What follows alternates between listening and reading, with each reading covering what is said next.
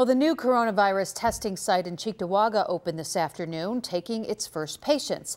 It's being run by Quest Diagnostics and Walmart at the Walmart store on Walden Avenue in Cheektowaga. 2 on Your Side's Kelly Dudzik has been answering your questions about the testing site today.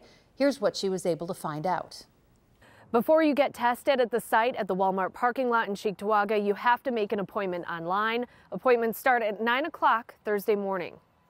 Quest Diagnostics is doing the testing by partnering with Walmart. State troopers are providing security.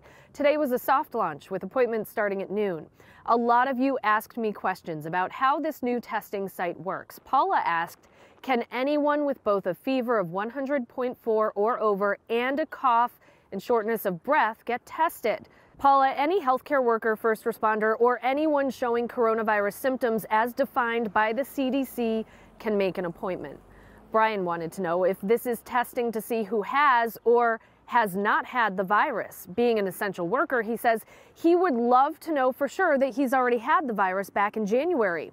Well, if you aren't a healthcare worker or first responder, you have to have symptoms now to get an appointment. When you get to your appointment, you'll get a nasal swab test that you'll do yourself in your car while a trained medical volunteer watches you. When you're done, you'll simply drop the sealed sample into a container. And you might be wondering what you need to bring with you. You need to have your appointment confirmation along with your insurance card and a valid photo ID. Keep your questions coming. I'll have more answers for you tonight, new at 6. In Buffalo, Kelly Dudzik, Channel 2 News.